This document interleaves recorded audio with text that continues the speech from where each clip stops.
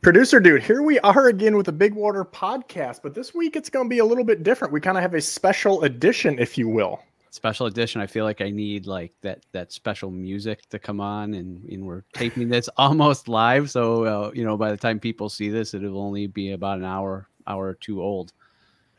Yeah, it's, typically the people that don't maybe listen to our podcast or haven't in the past, we talk about people, their stories, things in the industry, more of the fishing specific techniques even at times. But a lot of it, telling people stories and having some pretty popular people like Al Linder, Gary Roach, Larry Dahlberg and such. But we've got two guys this week that have been on the podcast before. And we're going to be talking about the recent events in the Lake Erie Walleye Trail, which is kind of the elephant in the room. So without further ado, let's bring in our two guests here. There they are. We've got Craig Lewis from the Walleye Slam, and we've got Jason Fischer from the Fall Brawl in the Lake Erie Walleye Trail. Thanks for coming aboard, boys. Thanks for having us.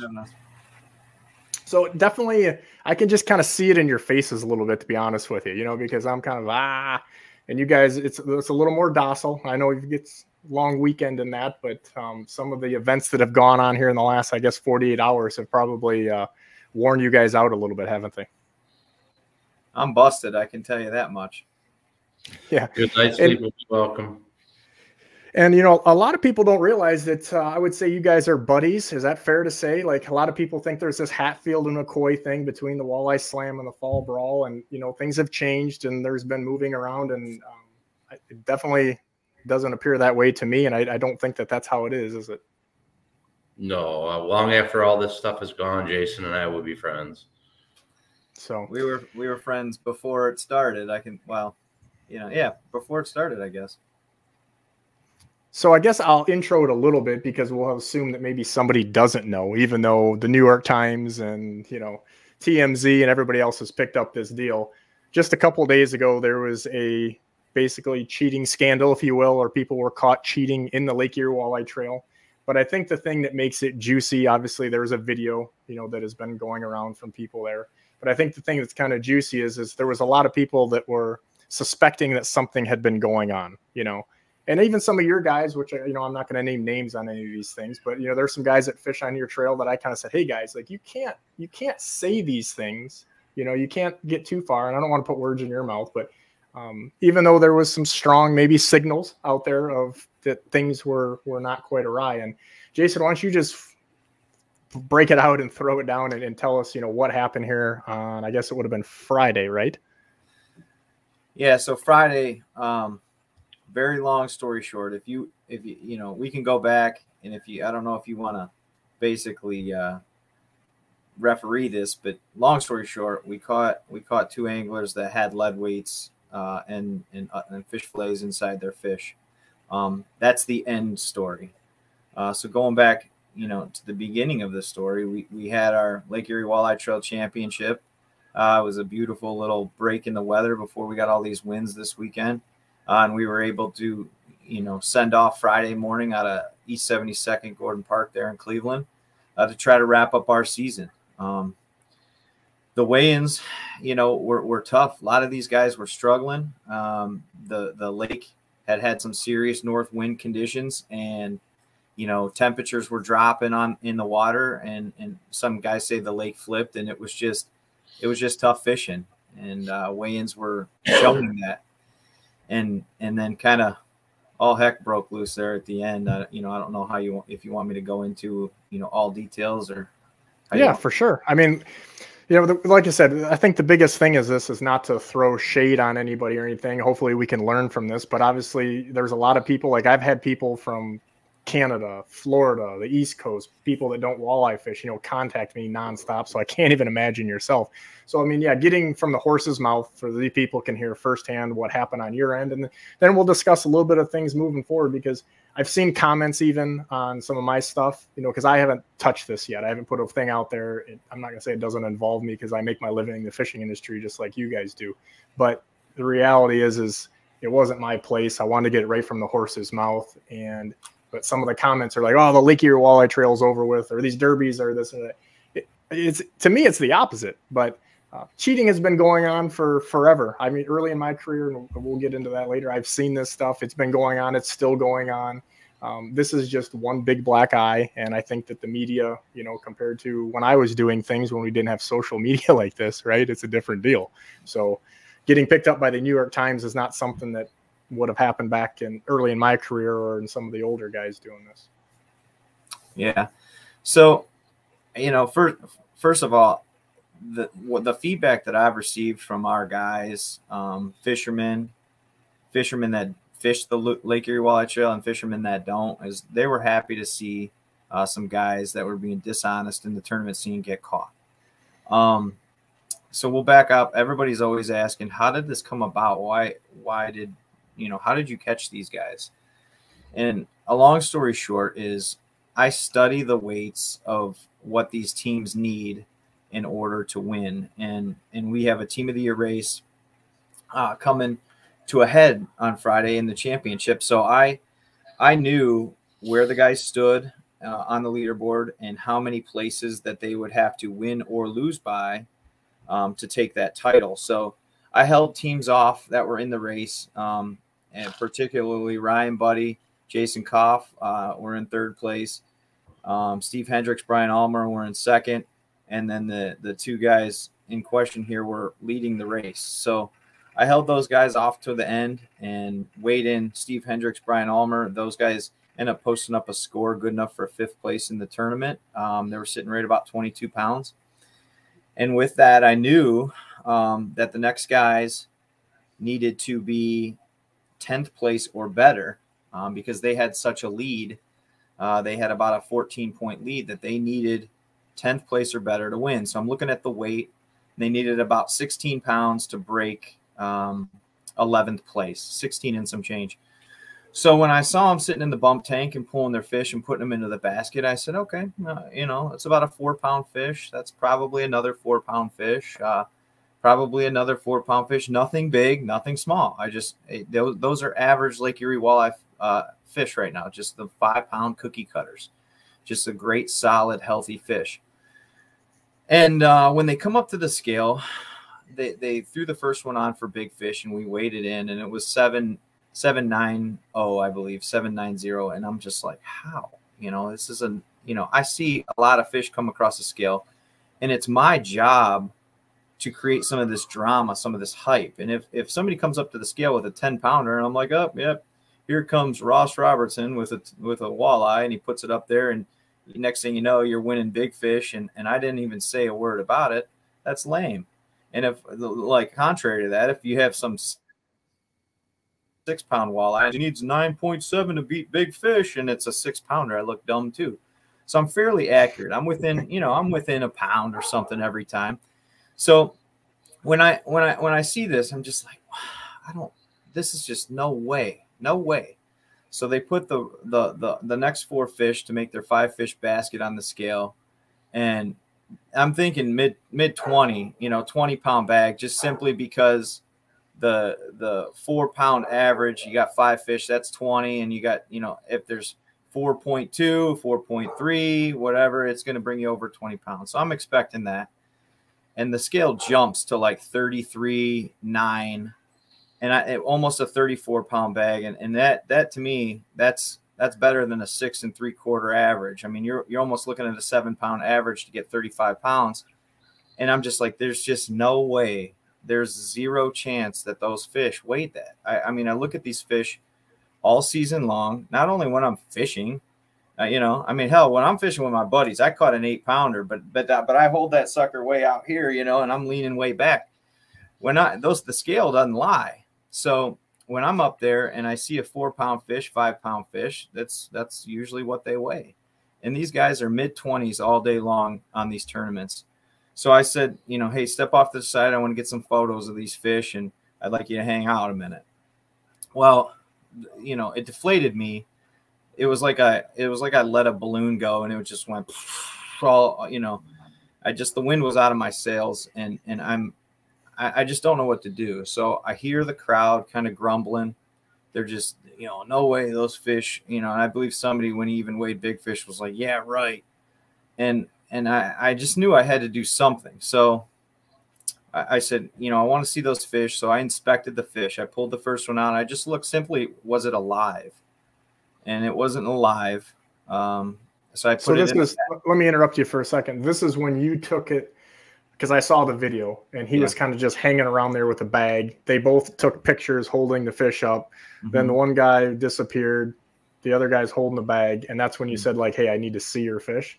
Because I was in the video, it's kind of hard to tell because there was a couple of guys yelling at him, like, cut him open and things like that. No, so I think, so prior to, the guys starting to get really animated, I told him, I said, I want to take a look at those fish. And, there was some communication back and forth, like, are you serious? This has got to stop.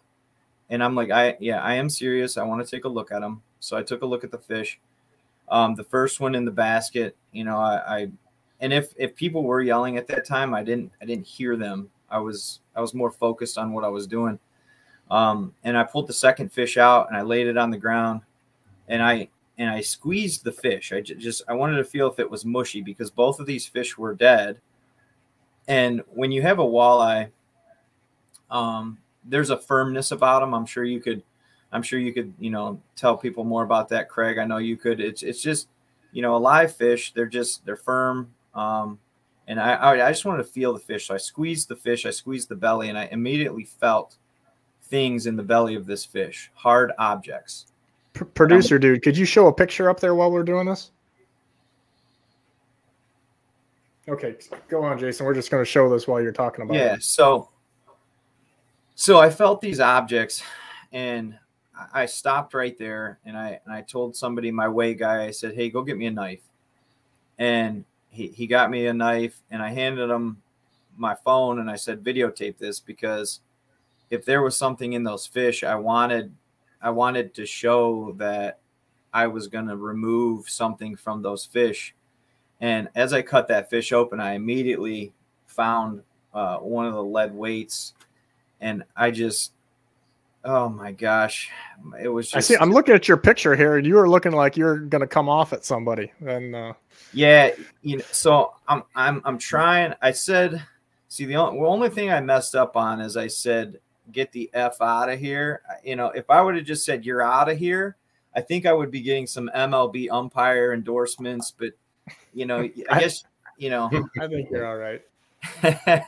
So yeah, I got a little animated, and just basically raw emotion came out at that time. And I said, get the hell out of here. And actually I said, get the F out of here. And then at that moment, that it turned into, from a fishing tournament to a mob scene. I mean, these anglers, these guys that pour their heart and souls and money to this, were just pissed. And this is like really the only thing that I want to get across. This is not about money. Most of these guys have money. I mean, hell, all of them pull into the parking lot with a $200,000 boat and truck combo. They take time away from their wives. They take time away from their kids. They take vacation from their jobs. This is a competitive thing, like just like a manly, raw, I want to be the baddest dog out there. And at this point in time, those guys took all of that away from the other anglers, and these guys were pissed. And it showed. I mean, and I think maybe a minute or two went by, and I'm like, listen, I need you to leave. And guys, nobody touch them, because I thought you saved them a beatdown. I can tell you that, because those guys were crazy animated. And honestly, I can't believe you handled it as calm as you did. I don't know that I would have been that calm. Producer dude would probably tell you I wouldn't be. Yeah. I don't know, man. I hope that I handled it okay. It was a sickening feeling, and number one, I'm glad that they did not get hurt or beat up by the mob of people. And that's because that also shows a side of tournament angling, because had that happened, we would have looked completely stupid.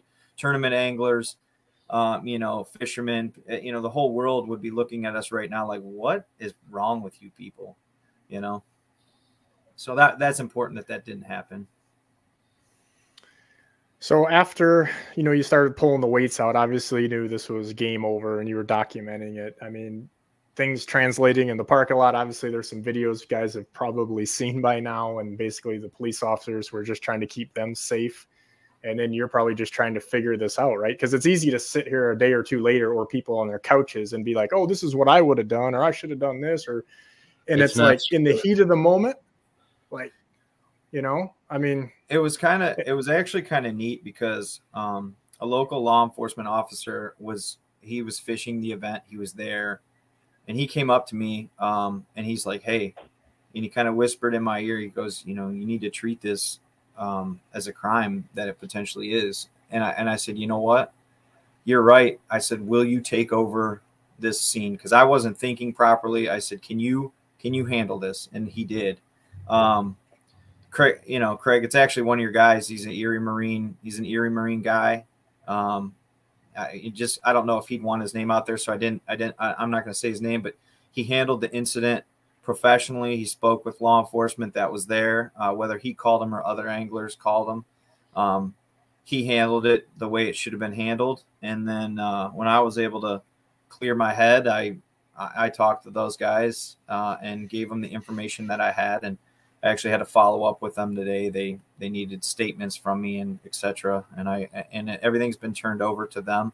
It's their case, the Division of Wildlife and the Metro Park Police. So you don't have any indication, because the question I keep getting privately is, hey, are these guys going to be charged with fraud? Because, there was just in this event alone, there was at least $10,000 for, I think it's only over 5 that you have to be for fraud, if I'm not mistaken. And then there's also like a prizes and contests fraud as well. There's all kinds of things. Those fish cubed up. I mean, did you, those actually fillets being cut up, like that's, while maybe minor in the big scale of things, isn't that a whole nother thing within itself? Yeah, I don't know all the Division of Wildlife rules and regulations as far as what could be punishable. I will say that they clearly are interested in all of the information, all of the photos, all of the results, everything, how much they could have won, how much, the tournament, they want it all. And, obviously these guys do their best to investigate and make a complete case, if you will. And that's what they're going to do. And I won't prevent them from doing any of that. Whatever information they need, that's what I'll give them. Craig, I mean, you're not involved in this, but obviously you're involved in this, right? I mean, in an indirect way, because of prior to this, again, I know we don't want to speak in theoretical stuff, but there's been a lot of alleged things because guys kind of, I don't want to say came out of nowhere, but all of a sudden people are doing really, really, really well that, haven't done that in the past. And historically, no one has done that well. And there was shadows through those processes, right? And in the fall derby, was it last year where they failed Jason, was it last year or the year before where they failed a fall brawl lie detector test, one of the parties? Yeah, it was last year. Yeah. So, but then where the kind of, I don't want to say drama, but where the things go on is, Craig, then they passed yours, correct? Correct. And so obviously that's where things were like, I mean, because can you imagine if this is your neighbor or your friend, even whether you're on either side of this, is okay, how do you get basically in the same situation? Because people that are maybe outside of the Ohio area or don't follow this Lake Erie Walleye Trail or things closely, is both of these derbies that these guys run are a one fish, big fish derby, winner take all, 4, 5, 6 weeks or whatever that period is. And you can weigh in a fish with Craig and the Walleye Slam, or you can weigh in a fish with a fall brawl, meaning the exact same fish. There's no minor theirs or what have you. And while that fish could perhaps lose an ounce or two in travel between the different weigh-in stations that they have, pretty much it's the same rules. You guys, within reason, it's the same things. You don't want people doing blatant cheating things.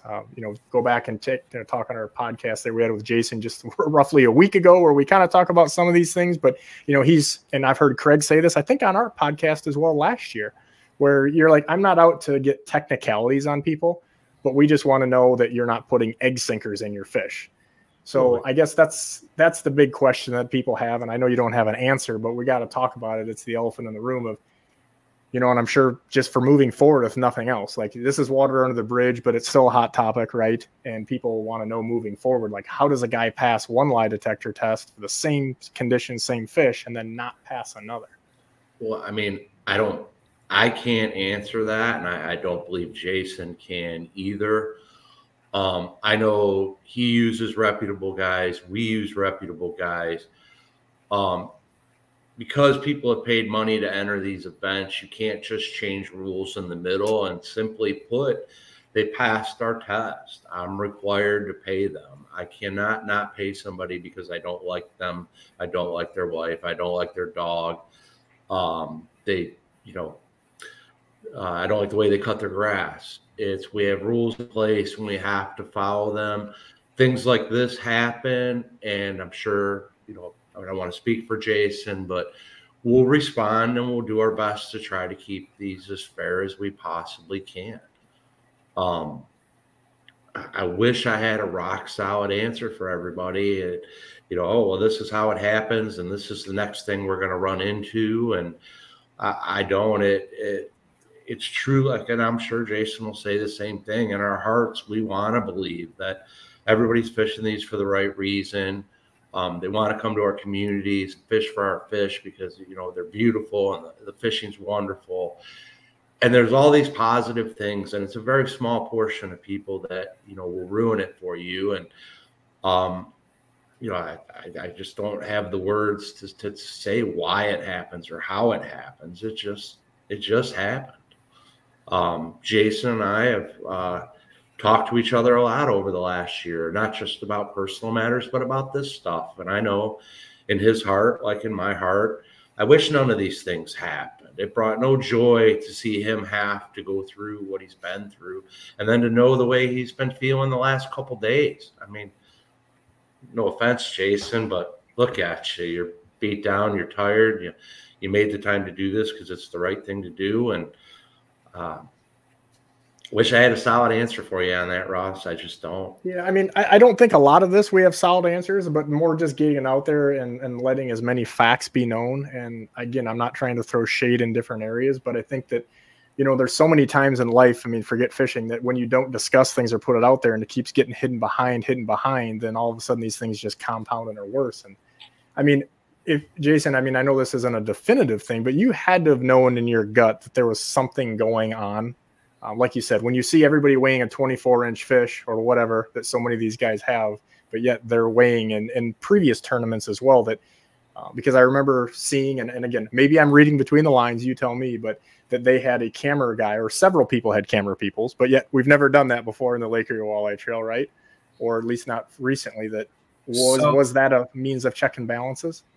So yes and no. So I want to answer two questions just because I want to touch on what Craig said. So you asked about, how do we get away from the polygraphs and the tests, and how do you get two different answers? The first and very simple answer is, number one, it's a tool and it's administered by a human being. Okay.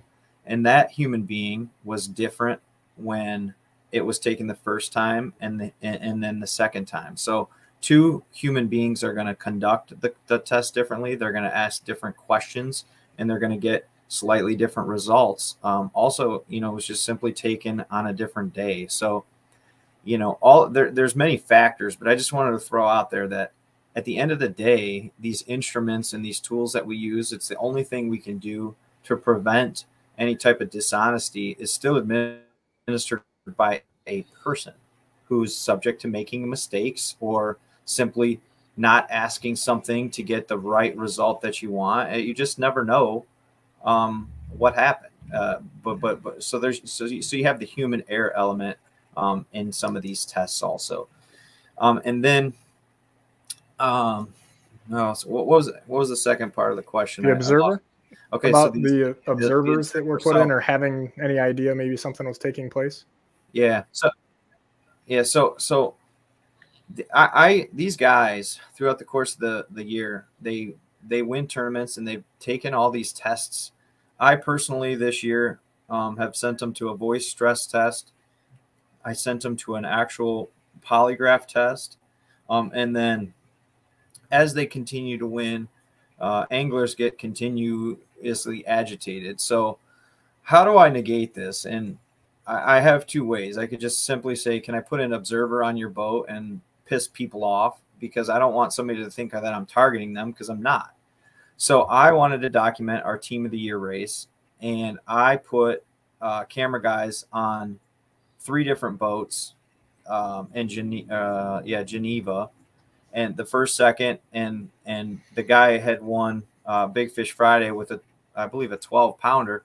So I put camera guys on those boats expecting that they were going to have good days. And when I spoke with these guys midday, it was to change the camera guy from one boat to another, and they wouldn't let me do it. You know, they were having a really good day, which could be possible, or they really wanted to stick it to me and conduct whatever type of dishonesty they did right underneath my nose. And they did end up winning the tournament. I completely, you know, for me, I was like the happiest guy on the face of this planet, because everybody doubts these tests. What's up with these tests? You know, blah, blah, blah. They're not good enough, you know. And finally they won, and I had my guy on the boat videoing the whole thing. I mean, I received photos at like 10 a.m. holding up a couple nice fish. Now, photos can be deceiving. But still, I had photos of holding up a nice fish. So the intention wasn't to target anybody, because I had 3 different boats being filmed. It was to promote the Lake Erie Walleye Trail and the Team of the Year race, which all of our sponsors donate into, you know, and these anglers that work their ass off. I wanted to show what we were shooting for here. And it just so happened that they had a camera guy on their boat and they had a good day. So, you know, I don't know how it worked out, but they won the tournament, and I was pleased. I was thank God for, I could put it to rest. You know, at least I thought, you know, I was like, I'm comfortable with this. I could put it to rest. And then that brings us right into this tournament. Quite frankly, my camera guy, he's like, absolutely, am I not going out in chances of rain? And the waves were pretty sloppy, and he pulled the plug on it. And Saturday was a blow day, so there was no shot of going out Saturday. So I didn't get to complete my Team of the Year race. I'm almost glad that I didn't. I don't even want to know if I had professional film of this whole thing. What would I don't even want to know. But it wasn't an observer, sure, but it was to document all of these anglers, and they just so happened to be at the top of the leaderboard, so they got a camera. And for the record, they would not let me remove the camera to move it to a different boat.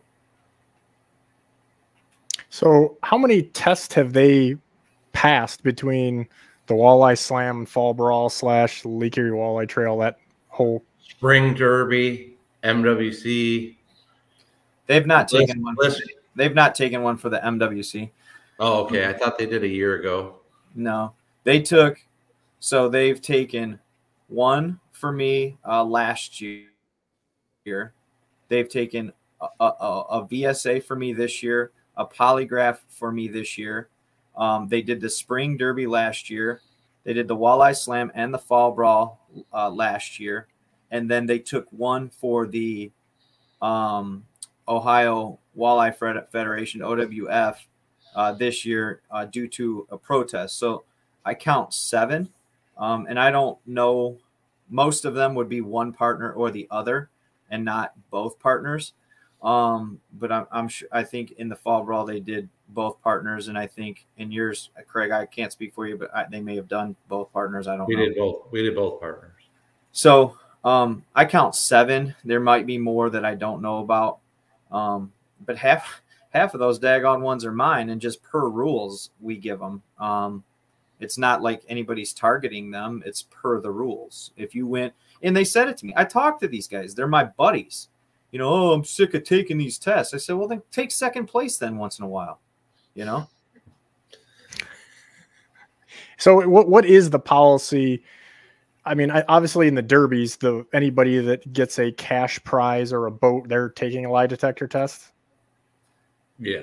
Yep. And then anybody in the Lake Erie Walleye Trail, is it like a random, but then also the winner has to take one? Is that correct? Yeah. So in my time with the LEWT, it went from strictly protest, meaning Craig says Jason didn't catch his fish legally or the fish were, somehow altered. He would protest me. They would conduct a test.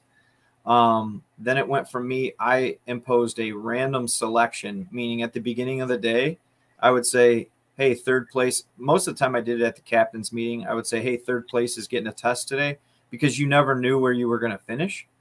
Even if you did, let's just say you came in and you had 40 pounds of fish sitting in your freezer and you wanted to bring them to the scales.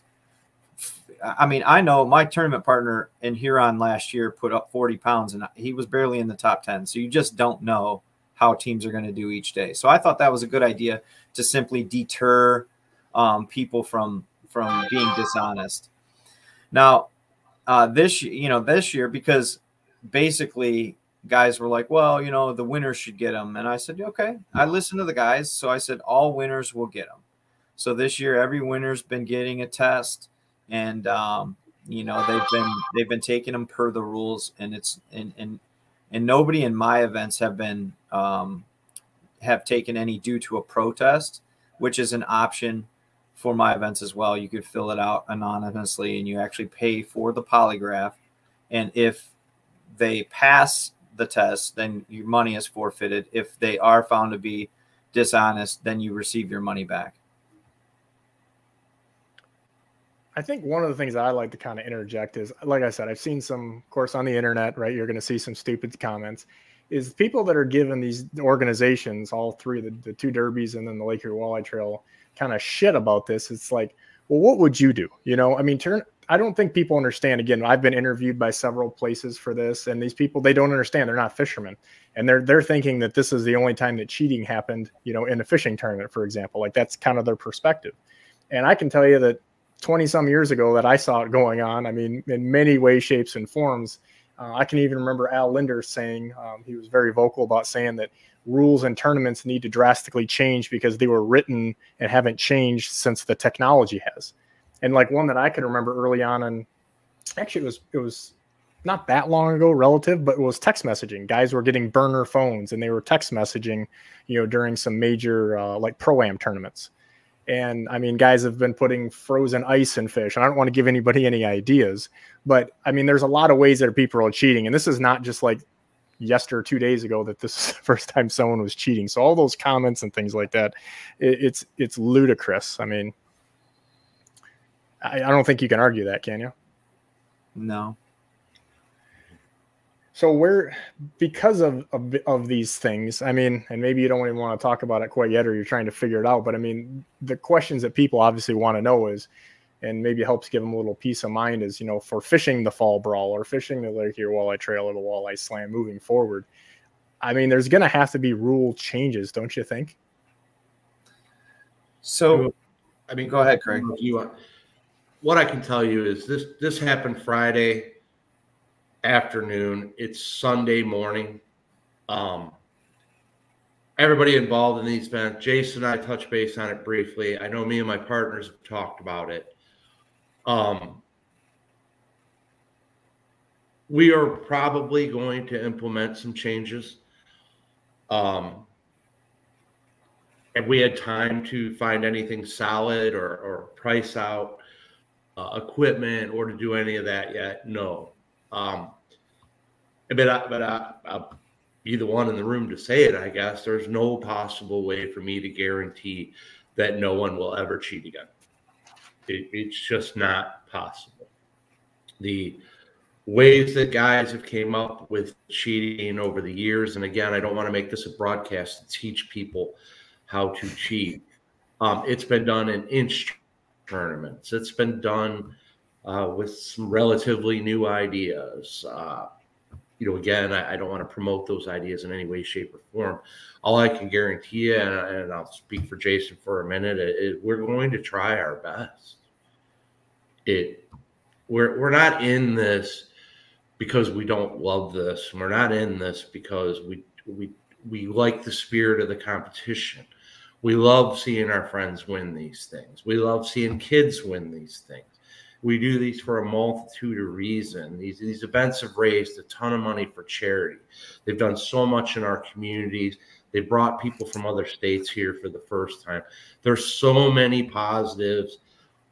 And I hate that, that we have to have this conversation about the negative, but we'll do our best is all I can really say at this point. Well, I mean, some of the things like I totally get what you're saying about not giving people examples on how to do it. But like there's a guy from California that built a compartment in his bass boat. I mean, this guy's pretty legendary now. And the crazy thing is he was also a really good fisherman. And I'm sure people can kind of figure out who this was. But, some of it was snagging bass. But he had a compartment like above his bilges in the rear of the bass boat where he could basically access that. So he was taking fish from there, putting them into his live well with a co-angler in the boat. And, that's why even having the camera guy, I mean, that doesn't mean you couldn't slip something in there.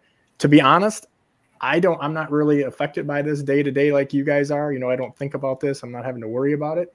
But when I heard, I saw the pictures and everything like everybody else, I was super shocked that it was lead sinkers in the belly. Like I figured it would be something, especially with such a, again, my word's going to be shade thrown to the tour, you know what I mean? And passing these lie detector tests, like that there had to be something much more involved and complicated and not lead in the goddamn belly.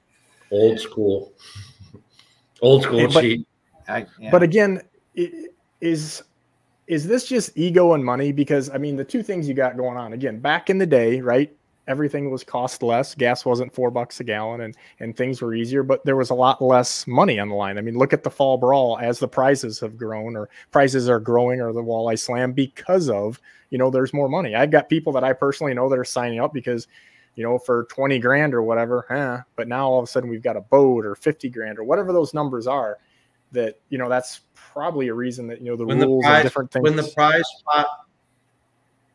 When the prize pot paid out 5 and it was 10 grand, we had the same number of cheaters we have today.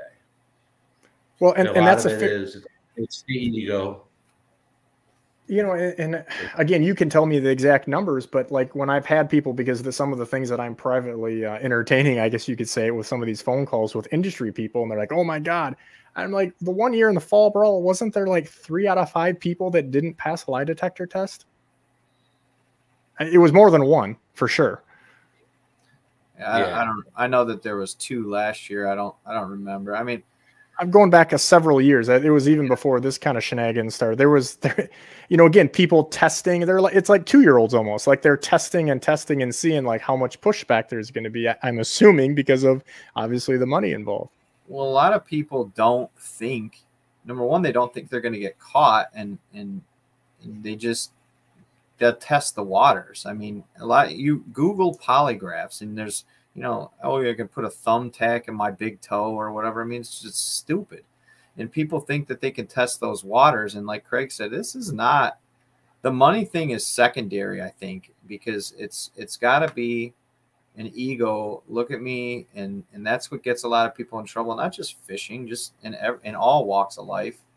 And in this one, they just went to the cookie jar too many times. And to me, I felt obligated to do something. And if it was those walleye fillets in there, I don't know if I would have felt that, but it was just like so obvious that I just knew immediately, not even like 1 second. It didn't take me to know that there was something in there. I mean, the walleyes are not eating rocks.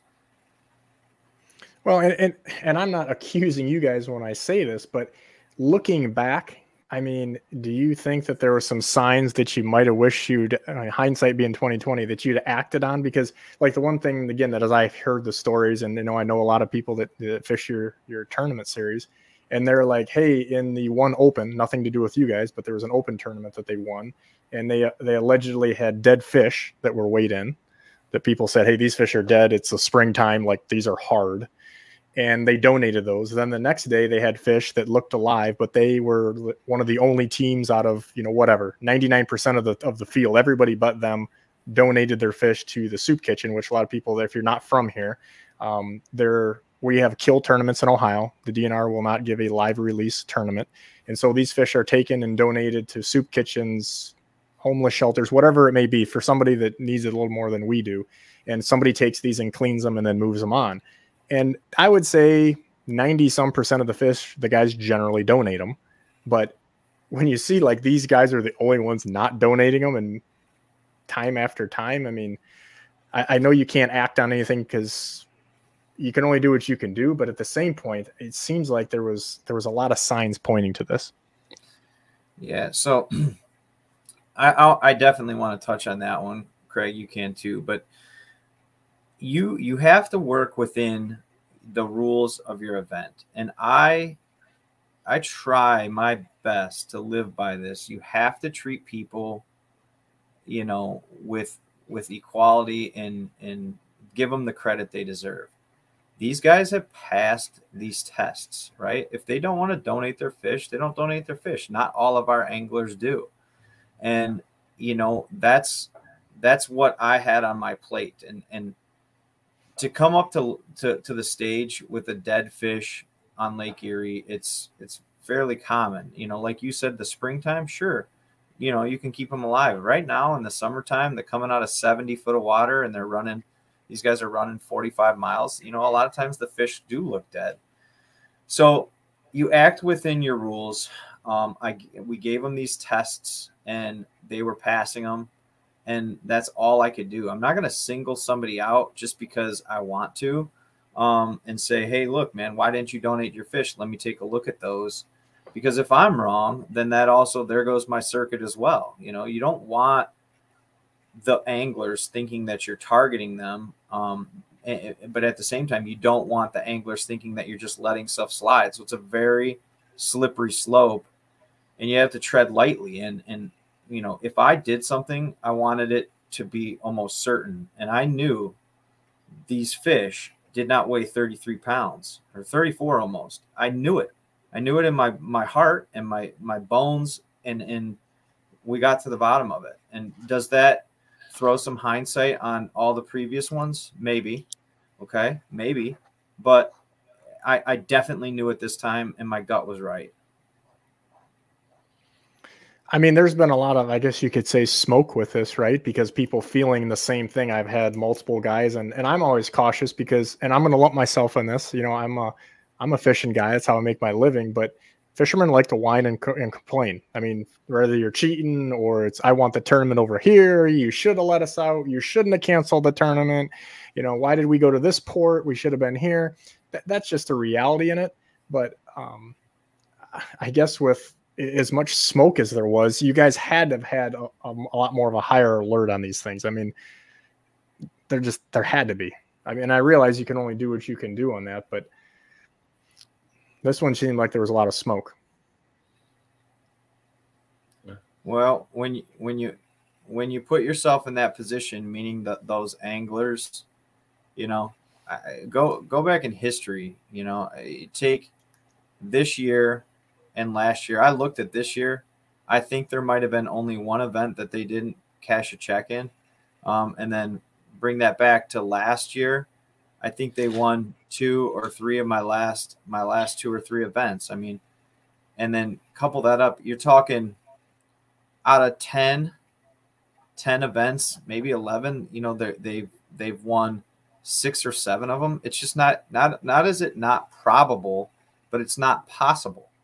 You know, Craig knows the best anglers on the lake. Ross, you're one of them. You just have shitty days sometimes, you know. I mean, it's just flat out you do. And my wife said to me one time, she's like, what are you guys bitching about these guys for? She goes, has anybody ever done this good? And I'm like, yeah, actually they have. You know, guys have cashed consistent checks and there's consistent anglers. So well, consistent and winning is a whole different game. Absolutely. Absolutely. And because again, when the fish are like, sorry to interrupt you, but when the fish are so tight here and we don't have as many big fish as we used to. So you need that 1 or 2 extra bites and most guys aren't getting them and everybody's fishing like those weights are tighter, right? I mean, They just are. So like then you default to the test, right? So they won by 3 or 4 pounds and you're like, man, you know, but I go to that test because that's all I have and they pass it. So I say, I have to give them the benefit of the doubt, you know, Does it smell fishy? No pun intended. Maybe, but you have to give them the benefit of the doubt, and that's what I tried to do. So, and I know, again, like anything else, looking backward, way easier than looking forward. I mean, I think Jason did a great job with what he had to work with, and in the end, the right thing happened, and he deserves credit for that. yeah, I don't think anybody with 2 brain cells or knows anything about this is going to point fingers at either one of you guys, but obviously it's like the elephant in the room and trying to figure moving forward, because like I have a client who does lie detector tests. He has done for some of your organizations in the past. And, you know, I think that maybe because there's different levels, right? Like the guy that I know, you know, he's like, he says, I've done stuff for the FBI, the DEA, and murder cases. Not that they're admissible in court, but there's different levels of them and maybe changing things up. Like I said, I don't expect you guys to have some like master plan. We're all kind of getting over the shock of even this happening, right? I don't think anybody was surprised it happened, but you're always still surprised it happened. I think we're going to implement waterboarding, and we're going to get some of the we're really going to put people through the test. I like this. I got some smiles out of you guys. Well, you're the one that's been, you look like you've been run over. Like, this is easy for me to sit back here and say, hey, why didn't you do this? Or, hey, you know, this is an easy one to host. You guys are on the hot seat. So I'll just let you in on something, Ross. And I talked with Craig, and like, people think that we're full of shit. I love this stuff, and Craig loves this stuff, and this breaks my heart. And these dudes are my friends, and this national hype that they're getting worldwide, not even national, it breaks my heart.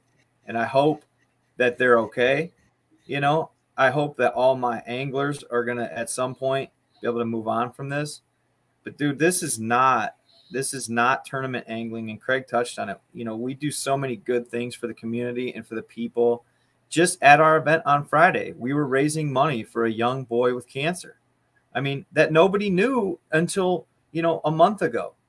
It's just, these guys come together and throw thousands of their hard-earned dollars at charities and causes, you know, and this it tarnishes that, but we'll get it back. I mean, many times Jason and I fight to get a sponsorship or a prize, and you know, a lot of people don't understand everything we do, and we're so excited to present that prize or to somebody on stage, and we hand it to them, and they look at us and they hand it back. And these are good guys. These are our friends. I've known a lot of these guys since before they had walleye boats. It's, you know, and then on the other light, we have friends that they stole from that we care about as well, and we think about them. This is you know, it's you got a big family, and the one bad kid shoplifts and, you know, ends up getting suspended from school, and you know, it's not. Was that you, Craig? Craig, were you that kid? It wasn't me or Jason. It wasn't me or Jason. Brother. I promise you that, my brother. But 99% of what we do is really awesome, and unfortunately, things like this bring it to light. And hopefully, with all the promotion this gets, it's some roundabout way. It lets people know that we got the best walleye fishing in the world. We have multiple events that you can come here and enjoy. And it is a great place. And our anglers are some of the best anglers in the world, not just because of what they do on the water, but because of what they do on land and what they do for other people. I agree with it. Like, you know, when I started this, such a black eye. It's just so hard to take that this actually happened. I mean, that's kind of what I said when I opened it, just talking raw and not even thinking much, just saying this is a black eye, but it's also in a weird way, you could never pay for the publicity or drawing things or making things aware. And there's always bad apples. It doesn't matter what you're doing, you know, football, dancing, it doesn't matter. Remember Nancy Kerrigan? I mean, things happen bad in the whole way. I guess just, you know, the one thing that I feel like obligated to, you know, just discuss, again, I'm not accusing you guys or anything, or why didn't you do this or that, because anybody that does on this is ridiculous. Show up and help these two guys out if you think you got a better way of doing this. But in the same reason, from even when I started it, I've been doing this for 20 some years. This is my full-time job, and how I've seen things progress with like people and their desire to quote unquote be sponsored, and the things that go along with that of, the social media and all of the attention that this brings now. And obviously the money, I don't think this is going away. People are still going to cheat. And that's why, you just like the law, people rob banks. They've been robbing banks for a long time. This is not going to go away. We just hope to keep it to a minimum. You guys can self-police a little bit, right? But I guess, privately, and I definitely don't want you guys telling everybody what you're going to do in behind the scenes, but to make this a little bit safer deal for people that go in so that they don't get cheated. The one thing I wanted to say earlier when you touched on like different kinds of methods is, most importantly, just anglers just police themselves and don't be afraid to speak up. I hear all these stories on, I knew something this time, or my buddy sent me this text message a long time ago, and so this and so that. Man, if you're in this, let people know. If something happens sketchy, let people know. And you're not going to be a snitch or a narc or whatever, but at the bare minimum, we would have never had some worldwide explosion like we had. We could have nipped it in the butt long ago, and guys do a good job of policing themselves, but they don't do a good job of reporting it.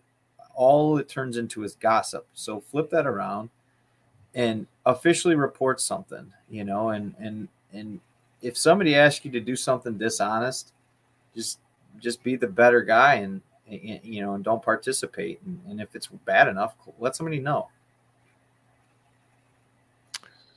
I think that's fair. I mean, moving forward, I know you guys aren't going to set anything out here like we kind of talked about, but where do you see these tournament organizations going? I mean, Craig, you were basically, I would say, kind of the godfather of starting these things with, there was other people involved, of course, but you were the first way station, right, for this big deal. And it's gone from, how many people did you have the first year? I can't remember when we talked about it in the first podcast we did. It was like 500 people or something.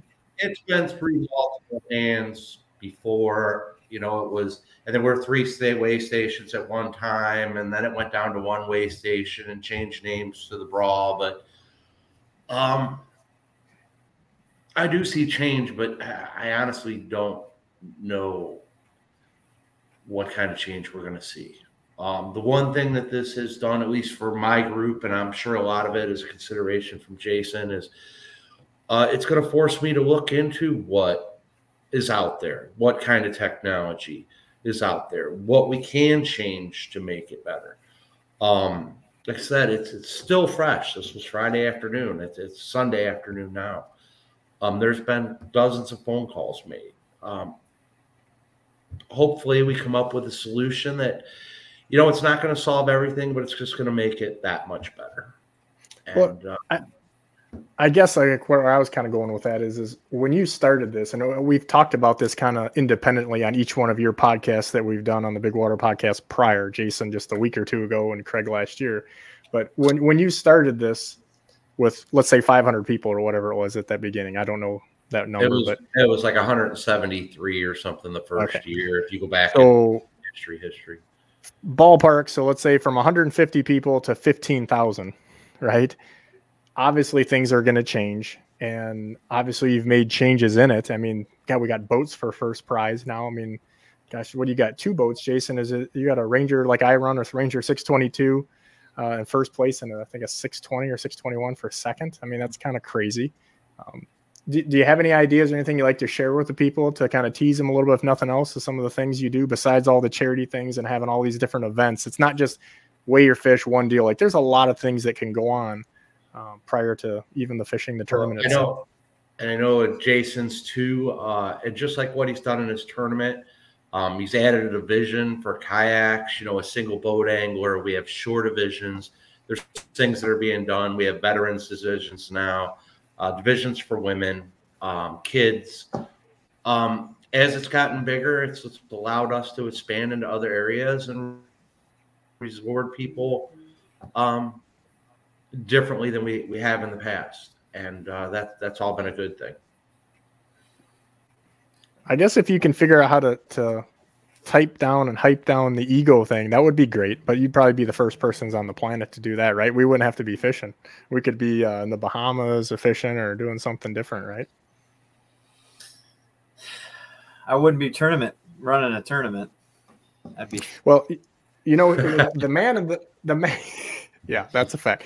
The man who's always the quiet killer with the Bigwater fishing team here is producer dude. You know, he's like Wilson. You always just see him sneaking above the thing, and he's been super quiet, which he usually is. But you've got to have some questions for his producer dude. Like, yeah, I mean, I want to know, you know, or I guess, you know, have you guys just talked to the anglers out there and just, you know, talking about, you know, everybody loves your events and your derbies and everything, and you know, it's kind of the, well, if someone's not going to, you know, it's the mom that goes, well, if you're not going to play right, then we're all going home. I just kind of want to, you know, what are your words to the anglers and to keep these derbies and the tournaments going and being effective and, you know, all of that? What do you want to say to them?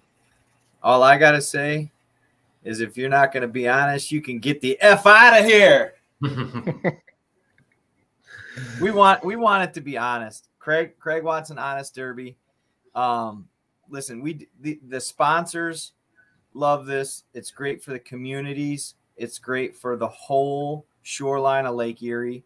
Hotels, gas stations, restaurants, bait shops, car dealerships, boat dealerships, you know, rod and reel companies, tackle shops, you know, guys doing things on social media, making money on social media, anglers getting money from sponsorships and donations and things like that to help them fuel their fire. This is a great thing for everybody. And we're going to keep it going. This little bump in the road's not going to stop us.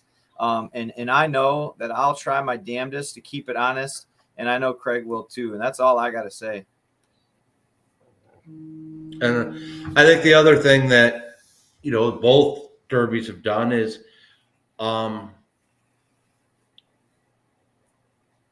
in some ways, when we got kids involved the first couple of years, it's made them want to be walleye tournament fishermen. It makes them want to be part of the community. It makes them want to be the next bait store owner, the next boat salesman, the next rod and reel designer. And that's what's going to carry us. That part of it is really cool to see. And that's just another aspect of how we're going to keep this going and why we keep this going. These derbies are probably going to go on a long time after Jason steps down and I'm retired. And I don't see it ending. Craig, you are like the grandpa. You know that, right? Yeah. You are the grandpa. There are just too many goods that something like this, we're going to get a little bad press. Some people are going to say some pretty crappy stuff. You know, everybody's got an idea on how to solve stuff. I mean, they want me to put a fish in a blender, then put it in a Ziploc and send it over to Jay's weigh station to be weighed. You know, there's just, everybody's got an opinion.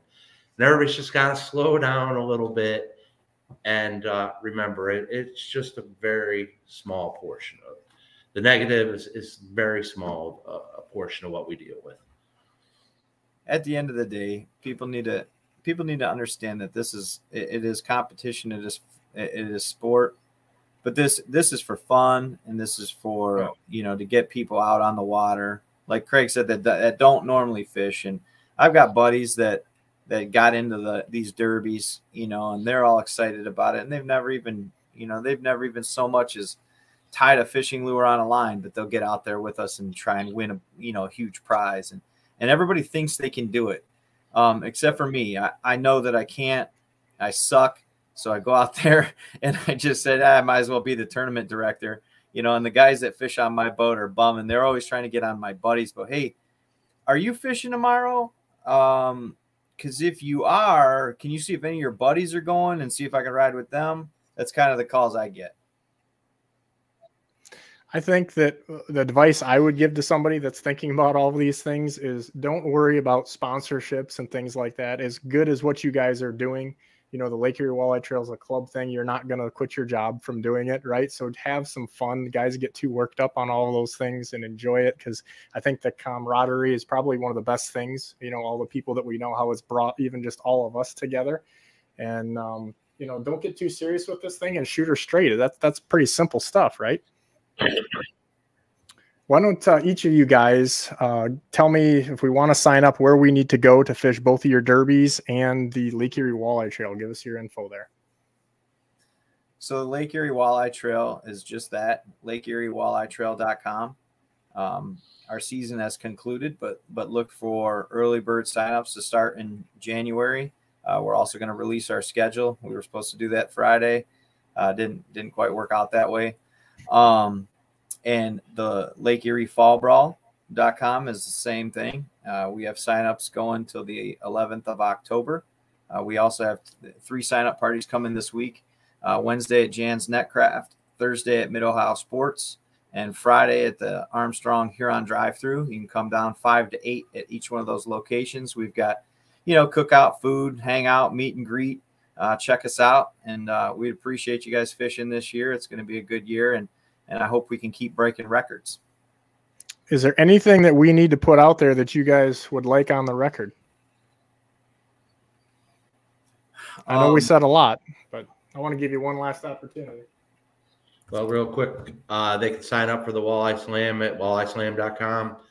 Sign-ups are open till October 12th, so hopefully you get signed up and, you know, try to win a cool prize, and most importantly, have a lot of fun. And that's the other thing by getting involved with these that I think people should know. Like Jason's cookouts are a blast. I mean, everybody that goes, you know, they come back, they talk about the burgers, you know, having a few brewskis with buddies, hanging out. They bought a T-shirt at, you know, Hook and Drag. It's not just they came home with E. coli or something, right? Yeah, you know, but it's not just about the event itself. It is the side events that go along with it. You know, the camaraderie is building camaraderie. And that we have are a blast. So, you know, and let's face it, look at the history of it. You don't have to be the best angler to win. So these events really are for everybody.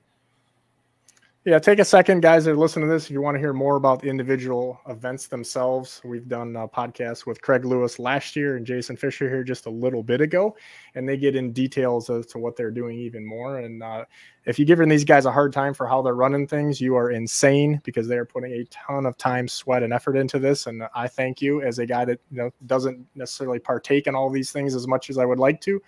You know, being part of the fishing business and making my living, these are things that are good for us all. So I want to thank you for your time. Jason, you got something else. Yeah. So I wanted to plug one thing. A local angler, Ryan Buddy, is teaming up with a couple other national walleye anglers, and they're heading over to Prague, Czech Republic. The Czech Republic, and they're taking part in the USA Predator team, and they're fishing over there. Give them the support, guys. It's USA, Team USA. We're rooting for them. And Ryan's a good buddy of mine. He's also a local guy. And, you know, we want him to do the best out there for USA. Yeah, I saw that. They got some people behind Dakota Lithium Batteries that I work with as a big sponsor of that, helping those guys get over there. So definitely a cool deal. Is there anything else? Because guys, like, we talk so much, right? Like, we're talkers. I think if we go too much longer, people would just cut us off anyway. Go watch the football game. Yeah, that's probably it. Well, thanks again for giving us your time, kind of setting things straight, putting the things on the record, and thank you for all that you do. And thank for everyone checking into the Bigwater podcast for this kind of little special episode, if you will. Producer dude, we are at bigwaterfishing.com. We are on Instagram and Facebook at Bigwater Fishing, and we are on Spotify, Stitcher, Apple, Google. Where else are we? Amazon. Amazon. Amazon. That's the only one I could think of you missed. Basically, just go to bigwaterfishing.com. We are on just about any digital platform as Bigwater Fishing, rather. It's our podcast, or make sure you check out our videos on social media or even on the YouTube. We're doing those just about every week, aren't we? Just about. And we have some new things coming. We're not going to tell you yet, but it's a tease. Some fun new stuff. So thanks for tuning into the Bigwater podcast. Thank you very much, Craig Lewis and Jason Fischer, for your time. Until the next episode, we're out.